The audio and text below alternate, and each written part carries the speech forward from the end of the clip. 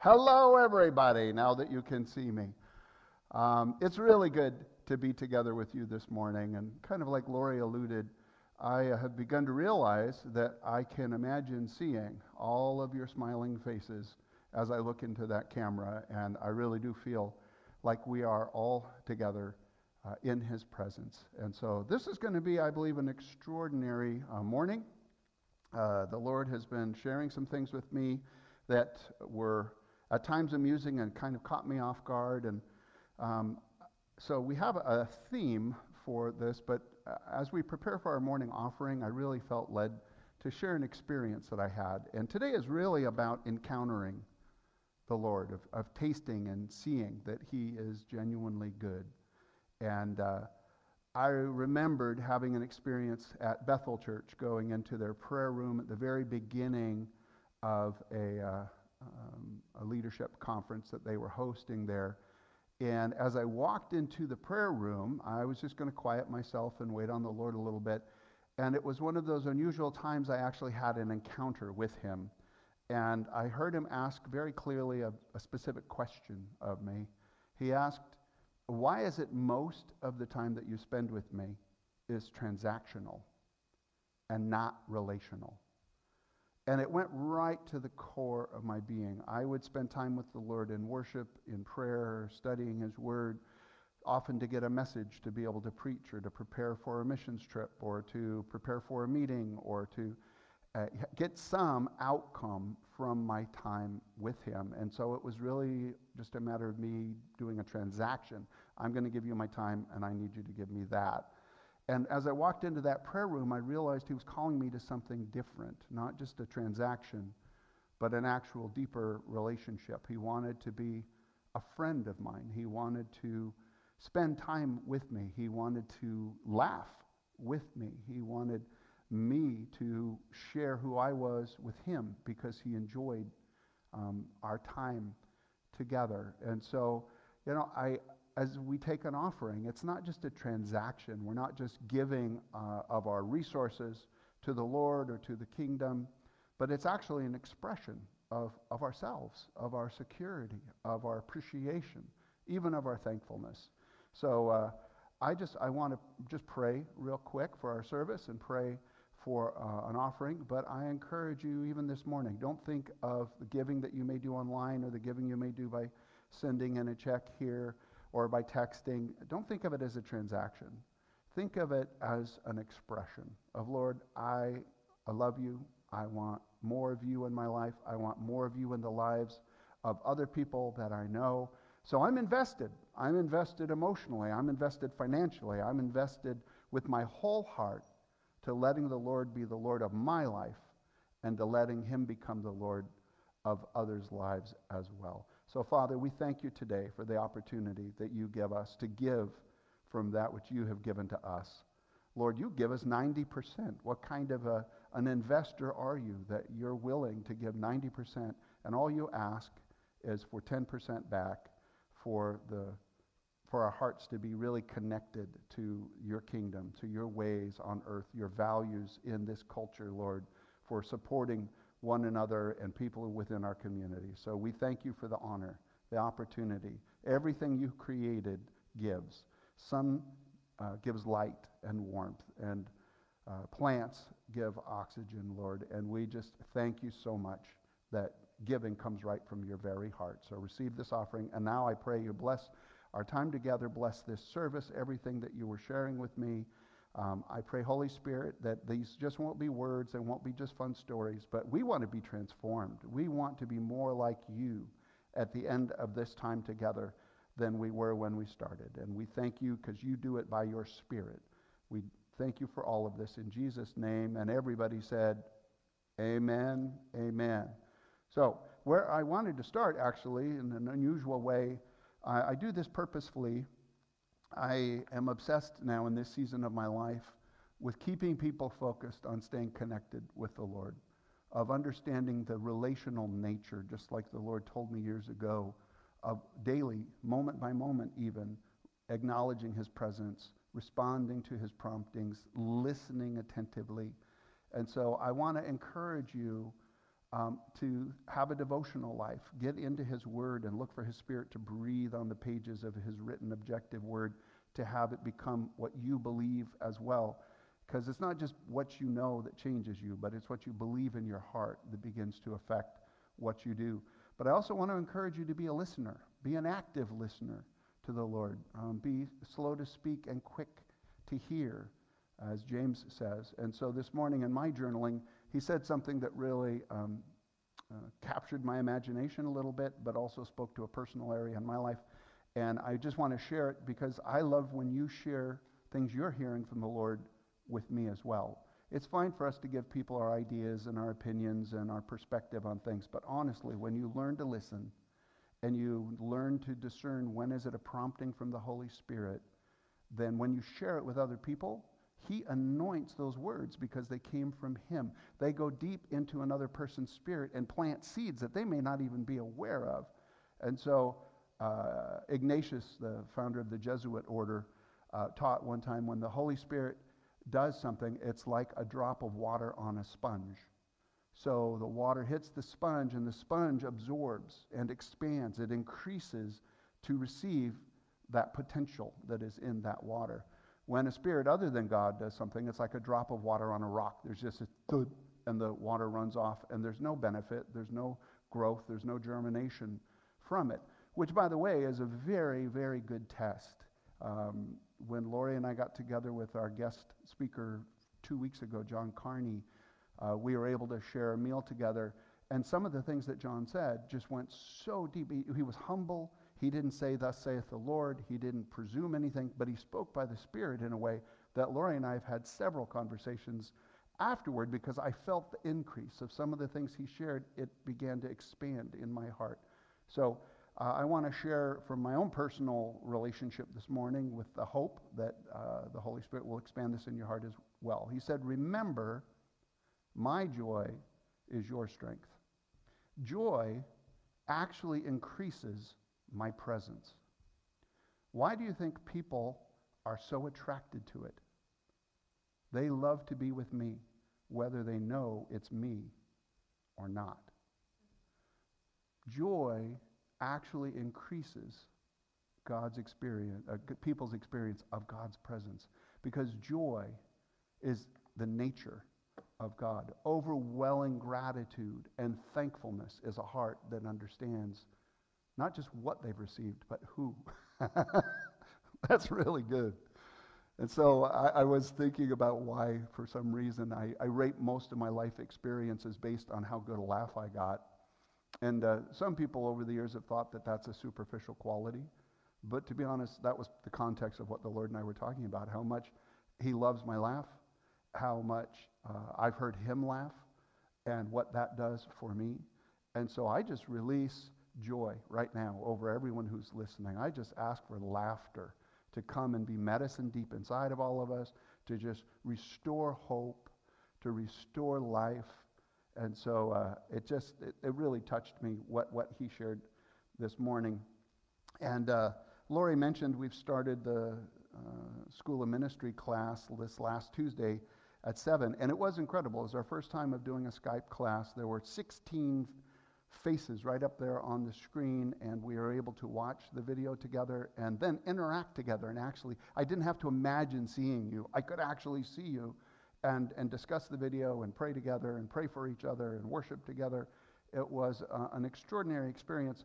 And honestly, the heart of this message, it's called The Hope of the World, came out of just an aphoristic saying that Bill shared in the class. It wasn't even the primary focus of it, but again, I believe the Spirit was breathing on it for me. It went very deep inside of me.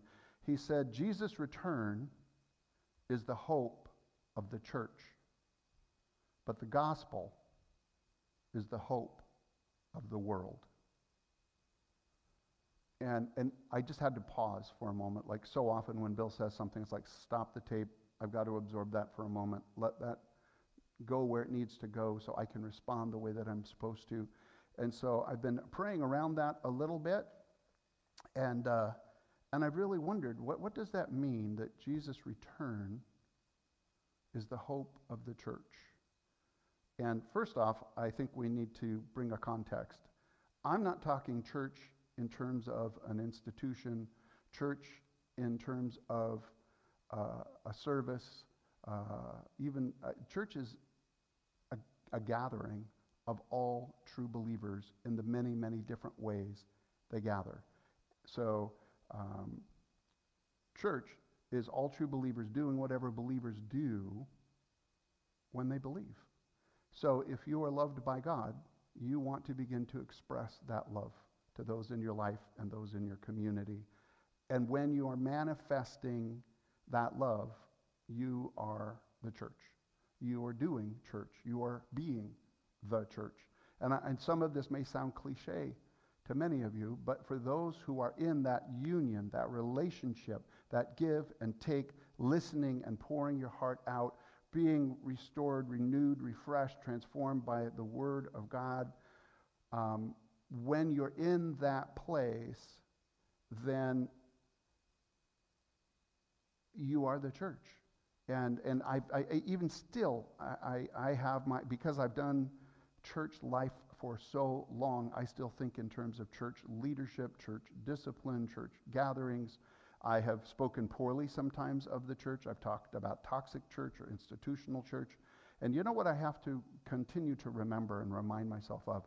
I want to honor the presence of God expressed to the world through sons and daughters who are living and walking with Him, manifesting the love and the kingdom and the service and the joy of God to all of those around them. If you removed from the world the sanctifying presence of everyone who truly loves God, we'd be living in Biff's world. What kind of a disastrous Biff's world from Back to the Future?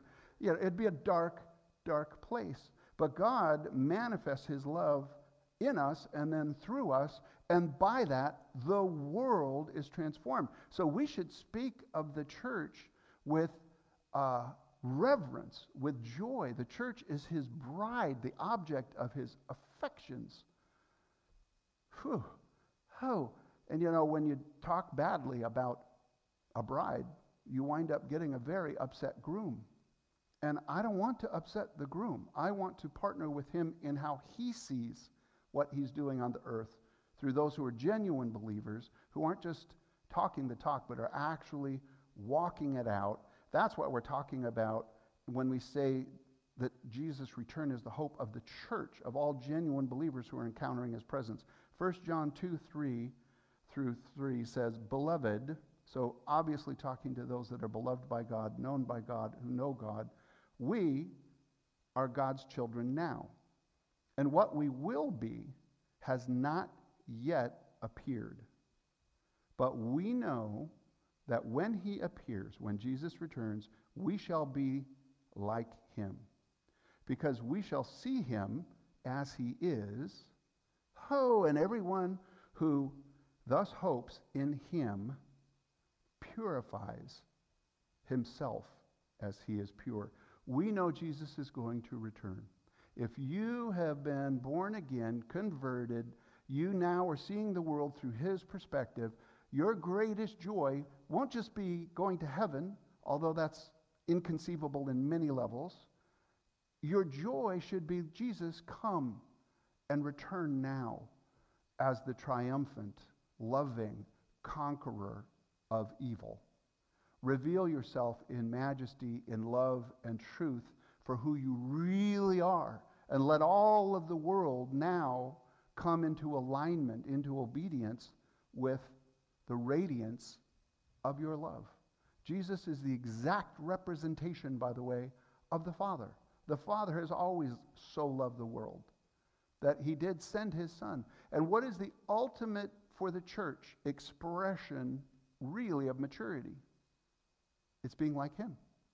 It's Christ-likeness. There are discipleship programs that are wonderful all over the world, many, many different languages, but the reality is if it's becoming a disciple of Jesus, then that means you're becoming like Him in the things that you do, the things that you say, the things that you think, the things that you believe.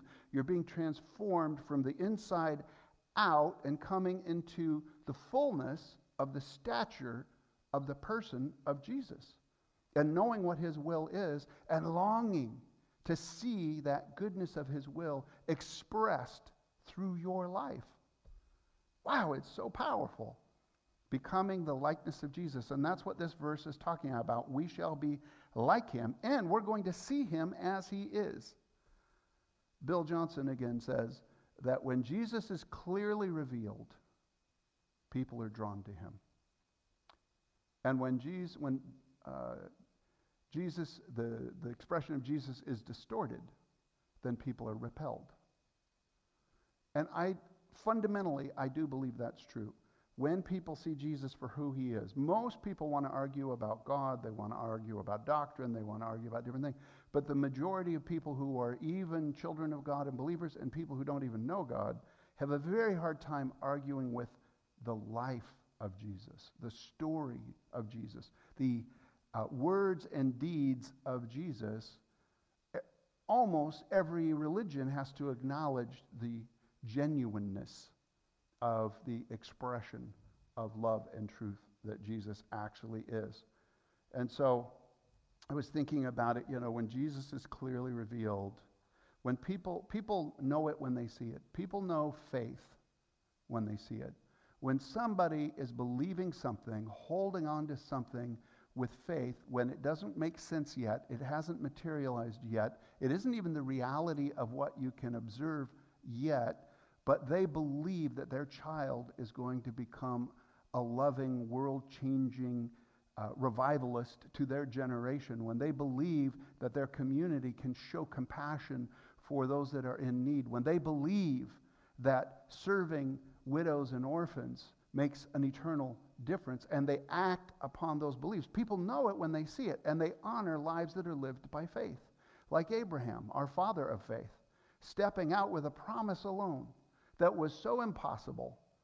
But for people who know Jesus, who are walking with Jesus, the impossible begins to seem rational, because Jesus lived a miraculous life, and he calls us to that same miraculous life. So people know faith when they see it. People know the ways and the values of the kingdom of God when they see it. They know when people treat each other with honor, with dignity, with respect, with loving kindness. They know when they see people serving each other in a way that is building up those that are at risk in our community and in our neighborhoods. They know they've observed something of the kingdom. They know when a person afflicted by illness is supernaturally healed. They've just had a collision of heaven on earth with the kingdom of God. They know they've observed something different than what happens in the natural. They know when they see somebody who's been tormented even by demonic activity, evil thoughts that they just can't get away. Call it paranoia, call it a psychological disorder, but sometimes it is rooted spiritually in an evil force that is oppressing a person, and that person can get instantaneous breakthrough, all of a sudden have a joy they didn't know, a hope for their future that they have never had. That is an encounter with the kingdom of God. But also, people know the person of Jesus when they see him. They know when they see the life of Jesus resting on another person. And just like the Lord was talking to me about today, that his joy is actually our strength, and joy actually increases his presence. I think sometimes about the weddings I've done over the years, and it doesn't happen every time. I want it to happen more, but there have been times, especially when I've done weddings of 100, 150 people. Many, many, many people didn't really know the Lord. But a wedding is such a beautiful expression of Christ and the church, Christ and his bride. It expresses that unconditional love, that commitment for the well-being and welfare of the other that is permanent, that when you handle it that way, the Holy Spirit can so rest on aspects of that beautiful ceremony that I have seen people moved to tears and not know why. They've had joy erupting in their heart, or they've had a deep sense of peace and well-being. And after the wedding, I've had the honor to walk through and talk to different people who are absolutely confused. What was that? I haven't felt peace like that since I was a child. And to be able to say to them, that is what it's like when you experience the presence of God. Because in his presence is the fullness of joy. In his presence is peace and well-being. Isn't it wonderful? Don't you want to know him more? We carry, as true believers, that presence with us that we come into the different experiences that we have in our world. So it's not just acting by faith. It's not just learning to demonstrate the ways and the values of the kingdom. It's actually learning the likeness and living the life that Jesus lived while he was here, which he empowers us to do on a daily basis. Oh, the other reason that the return of Jesus is the hope of the church, and I hope it is your hope. Philippians 2:9-11 says, "Therefore, God has highly exalted him and bestowed on him the name that is above every other name on earth." I put in the on earth part. "So that at the name of Jesus, every knee shall bow in heaven and on earth and under the earth, and every tongue confess Jesus Christ is Lord, to the glory of God the Father."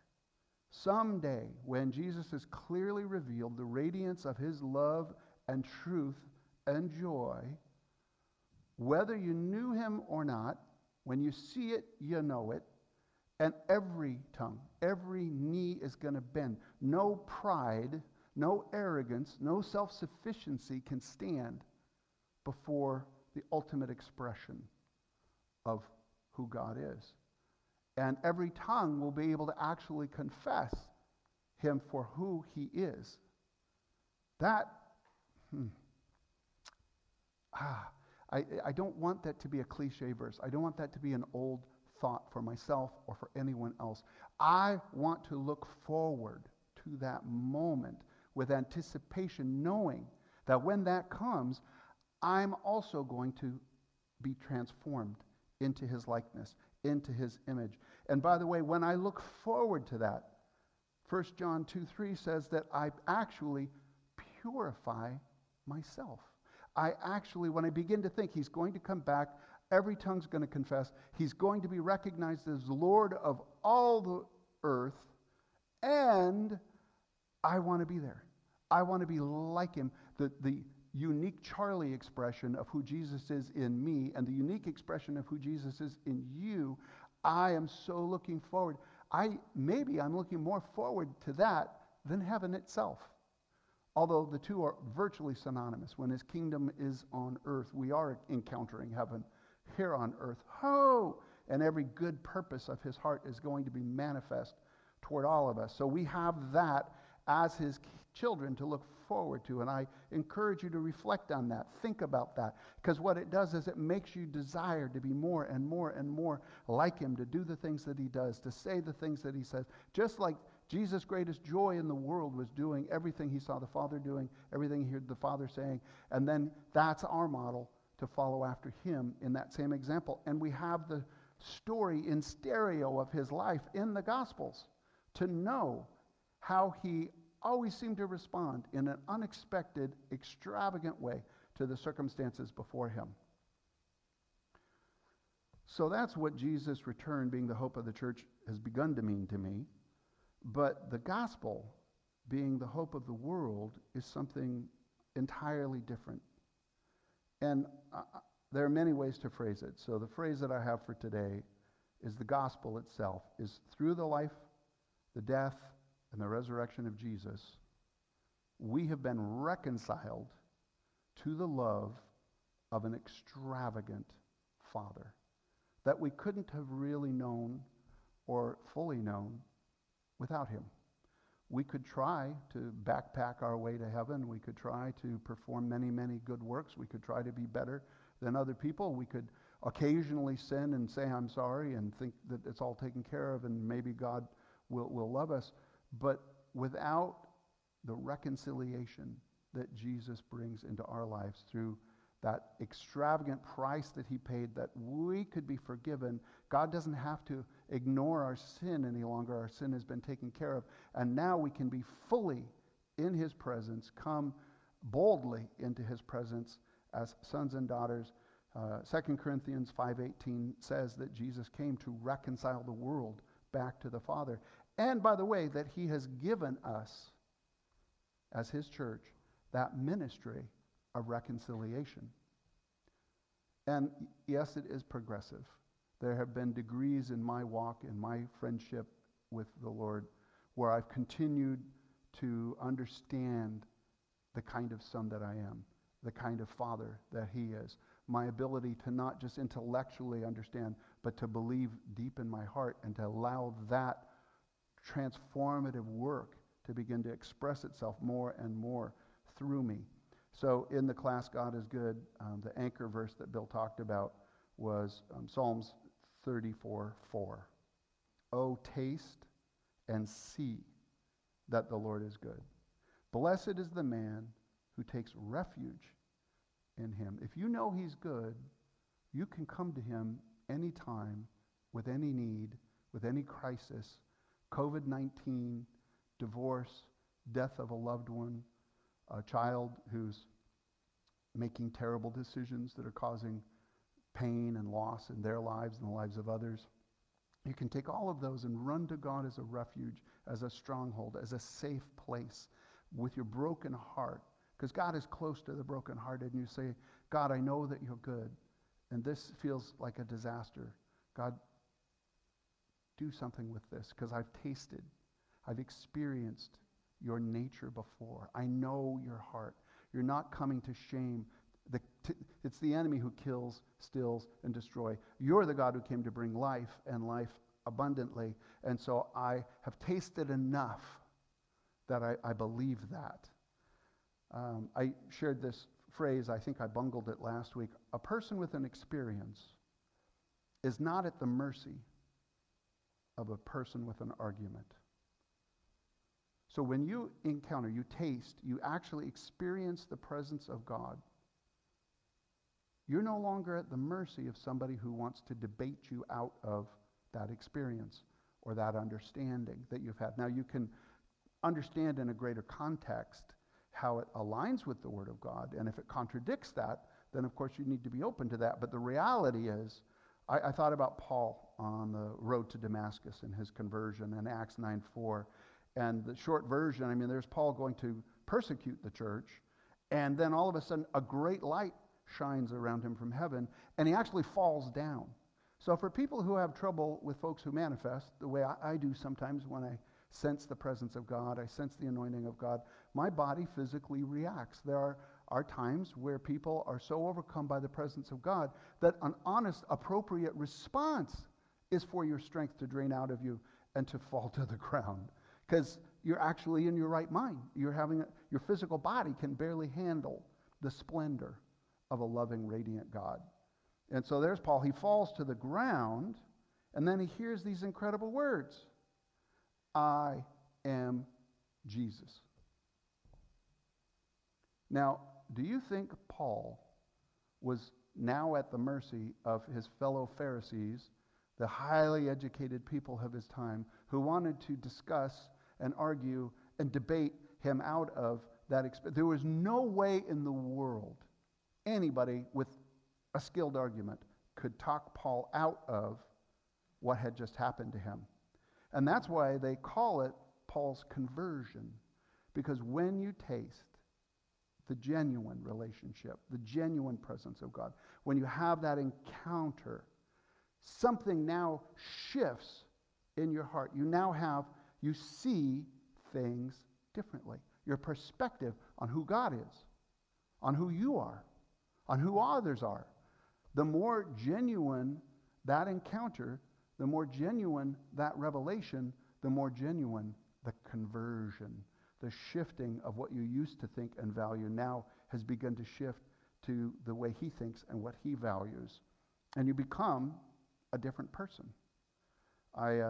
When I moved up here, I went to a church because I was seeking, I was hungry, I had come through some hard times, and I went to Landmark Christian Assembly in Battleground, Washington, and for a year, I could see something in those believers that I respected, something that I kind of longed for. But I didn't want to be a pretend believer, maybe be believer. I wanted to either know and really believe, be all the way in, or not be in at all. And so for a year, I sat in the pew. I listened to the Word of God being preached. I was in a worship atmosphere. And to be honest, it was almost torture. It's uncanny that I stayed that long, because half of me, every service, was running for the door. I just wanted to get out of there. And the other half of me was wanting to run to the altar to give my life to the Lord.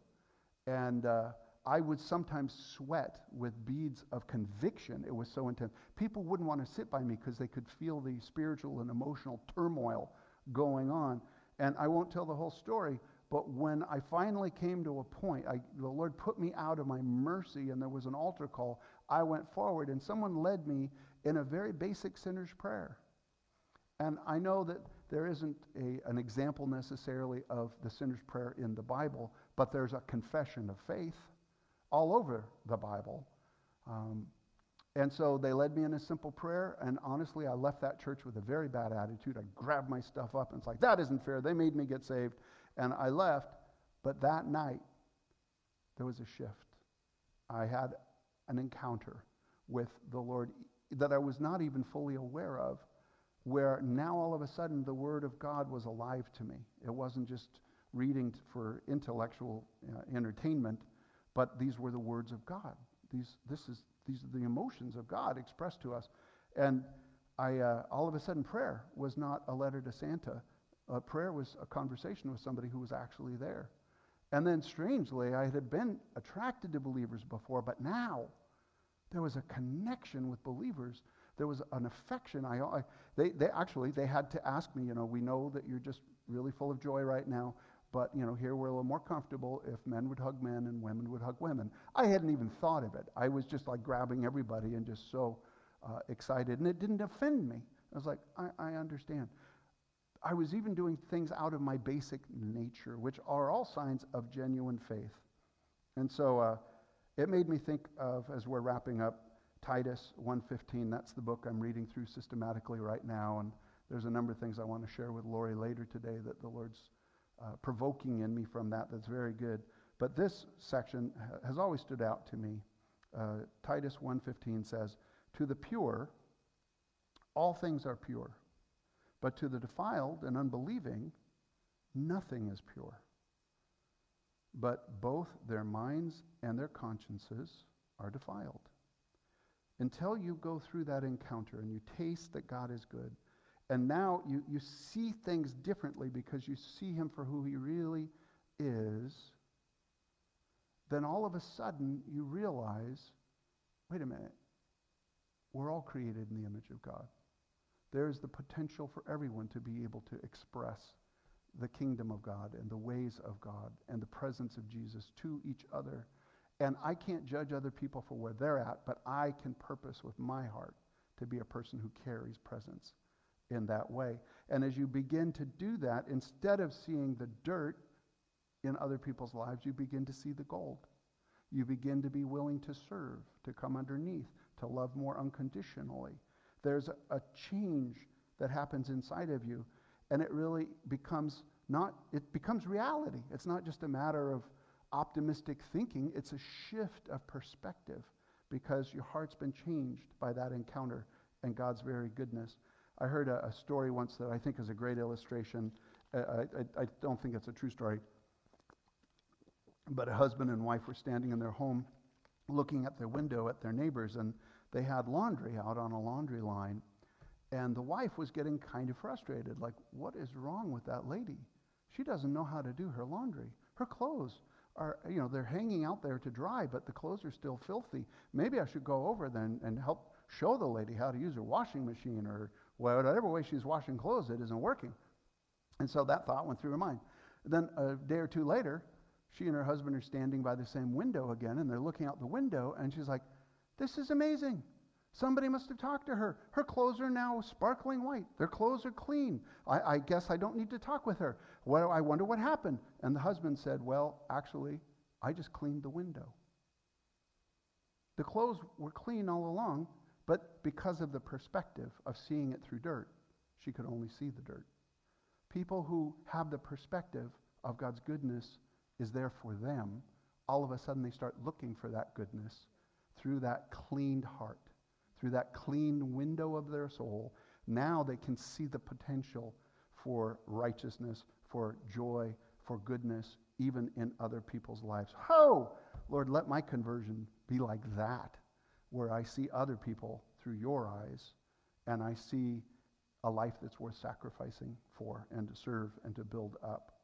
So I want to end on Titus 4:3. I told you it's the book I'm reading right now. And by the way, I'm working through Judges too, and that's, if you haven't read that for a while, Judges is a crazy book. It's so good. It's so many of the stories that are the pictures of who God is and the way he expresses himself. And then the New Testament really are the captions for the Bible stories that are in the Old Testament. And so I'm getting a lot out of it. But Titus 3:4-7 says, "But when the goodness and loving kindness of God our Savior appeared, he saved us, not because of works done by us in righteousness, but according to his own mercy, by the washing of regeneration, the renewing of the Holy Spirit, whom he poured out richly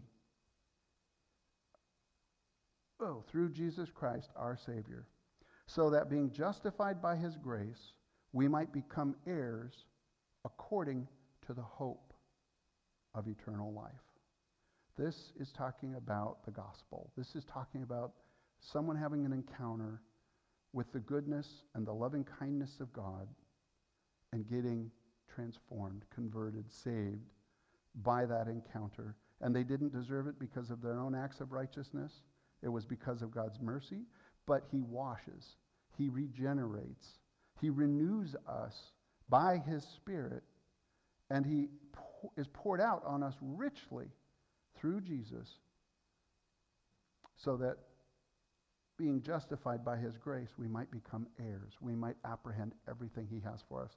So how I want to wrap up today is a little bit different. I just want to close in an opportunity and a prayer for you all.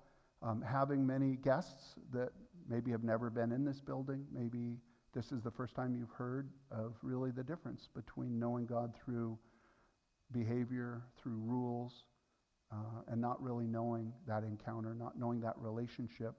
And so if you're not looking forward to Jesus coming because you know you're not right with him, then take that first step of receiving the gospel itself, that Jesus has appeared to show us the very loving, radiant heart of the Father that is calling you.